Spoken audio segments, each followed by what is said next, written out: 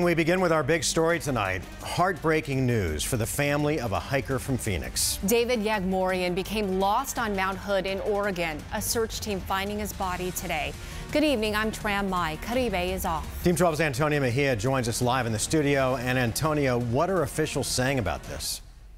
Mark, search teams on Mount Hood say that the body of David Yaghmourian was found by another hiker near a trail early this morning. ASU graduate student David Yaghmourian gone missing on Monday on Oregon's Mount Hood.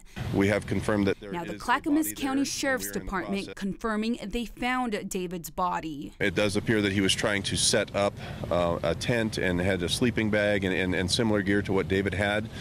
And then it looks like there might have been a small fall of about 30 feet that may have caused some sort of an injury. The 30-year-old avid hiker was with his high school friend. Both got tired and had almost made it back to the mountain's lodge after 3 days and about 40 miles of hiking around the base when that friend left David behind. I was feeling a little sick earlier that morning, so I didn't want to spend too much time out there, and we were so close, about half an hour from the lodge.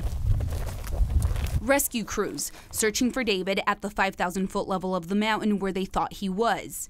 Instead, a hiker located his body at about 8,000 feet, far higher than where they expected he would go. So it looks like, from what we've seen, he missed a turn and then continued up the mountain and was trying to find a way to get back across so that he could cross over and come back down. David's parents describing how their son loved the outdoors. In Phoenix, he hikes South Mountain a lot.